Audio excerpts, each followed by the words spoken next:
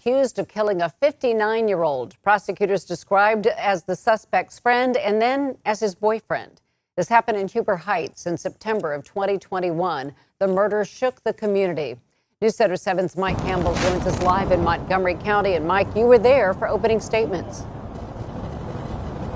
Well, absolutely, Sharon. Now, the reason this case was so unusual and different in 2021 is because it was the first recorded homicide in Huber Heights that year, a very out-of-the-ordinary event. And as the case did move into the trial stage here at the Montgomery County Courthouse, prosecutors explained to the jury that the relationship between Barry Pence and the significantly older male victim changed from an ordinary work friendship to something else.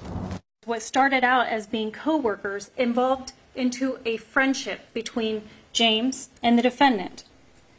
And what was a friendship then evolved into a romantic relationship.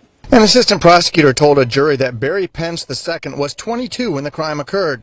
She said he'd met the victim, James Woolard, while both worked at a car parts plant. But when their relationship became strained and Pence would not return Woolard's calls, he threatened to expose private information about Pence.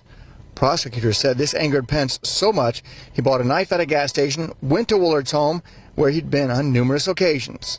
He was waiting for James to fall asleep. And what he did, that's when he struck. Over 20 times, he stabbed the victim.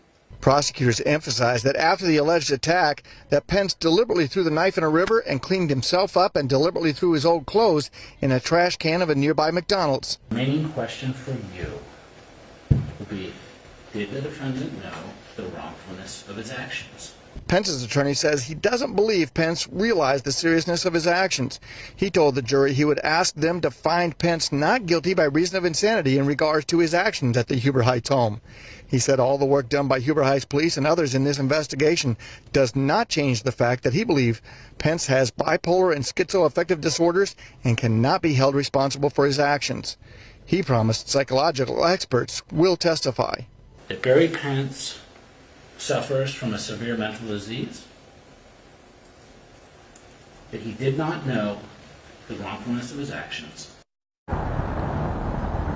And back live here, the first witnesses of this case began to testify late this afternoon, and we do expect family members of the victim, James Woolard, to take the stand during this trial, as well as up to 3 different psychological experts expected to testify as well. We will keep you updated about the testimony throughout this week. And, of course, we will be there when the verdict happens. For now, reporting live in downtown Dayton, Mike Campbell, News Center 7. Okay, Mike. Hey everybody, good Tuesday evening to you. I'm Storm Center